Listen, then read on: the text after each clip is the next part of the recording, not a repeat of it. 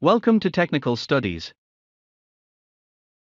In this video, I will show you how to make few important tools for pipe fitters and fabricators.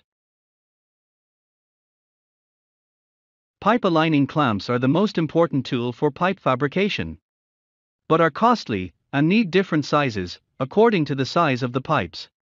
To overcome these disadvantages, we can use jack bolts. I will show you how to make a jack bolt. Cut L shapes as per the given dimension. The link of this drawing is given in the description.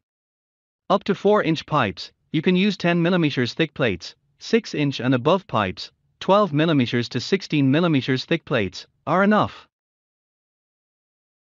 For smaller pipes, the bolt size shall be ½ inch or 12 mm, the length shall be about 3 inches or 75 mm. Tack weld the nut to the L clamp, as shown. You can either tack weld the jack bolt directly on the pipe, or you can make a simple clamp like this. Next tool is the gap rod. You can make a gap rod using old welding rods. The size depends the welding procedure. In my opinion, make 2 sets of gap rods, a 3.15 mm and a 4 mm diameter.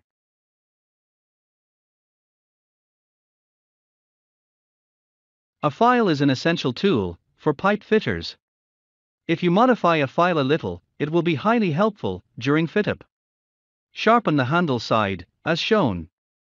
Do not make it sharp.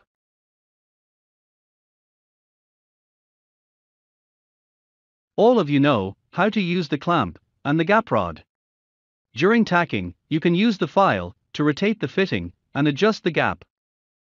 You would have observed, after a tack weld, the fittings come closer and the gap reduced. Hold the file end in the joint, as shown. This will prevent the fittings coming closer.